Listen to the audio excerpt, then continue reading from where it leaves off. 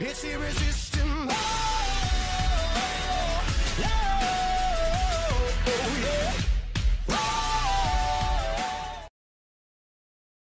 What is up guys, Adam here from Nug, and we're back on the Canon Realm on Psycho. Today we're with Tots, Anand and Shim, even though I don't actually know where Shim is. Oh, he's here.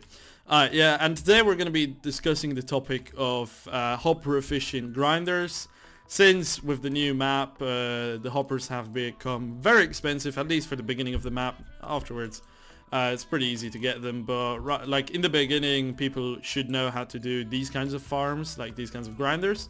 So we're going to go through 4 designs that we think are like the most important ones to show you guys. First things first comes the very basic grinder with cobble walls. Oh, sorry. Which is here. Like you see this design where you have like every other block, you would have it like this. And like then, checkerboard. yeah, like a checkerboard like this. And this grinder can be used for any kind of mob, so you can use a mob that is 1 block big, so like zombie, skeleton, everything, like pretty much everything can be used on this one, but you lose a fair bit actually of mob loot. It's not insane, but like just noted that you're not going to get 100%. However, with this design you basically just start using hoppers where the items need to go into the chests. So it's very, very efficient when it comes to that. The second grinder would be here with iron bars. This one is just, it's more efficient when it comes to drops, but obviously it can only be used for spiders or like basically bigger mobs, so you could use it for cave spiders and spiders. Since like here like if I were to be a zombie, you could just fall in here and not die. As a spider you would die here because like the mob is bigger.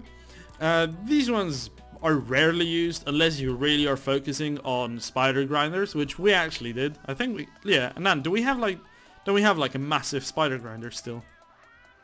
Yeah, but we're using the other design now. Yeah, so we're using this one. Yeah. But as this one as well, you basically just start using the hoppers. If I show it outside, where with the water flow, like all the items go until here, and then you just start using the hoppers once the items need to go into the chests. Same thing is basically with this fence design. It's the same as the cobble one down there. I wouldn't really recommend using this. If you're already going through the trouble of doing it, I would go with the cobble one, since this one has the same disadvantage as the iron one has, where you only can use it for spiders, since you have like the gaps here which a mob could use to fall through and not die. But again, we just wanted to show you that this is also possible, also only used for spiders and cave spiders. And then we come to the last one, which would be like after you had the cobble one for a long time and you've already got your money, but you don't have enough for an entire hopper floor. You can do this where you have a hopper, then like ice, hopper, ice, hopper, ice, like you would have these strips. How much droplets do we have on this one, Anand?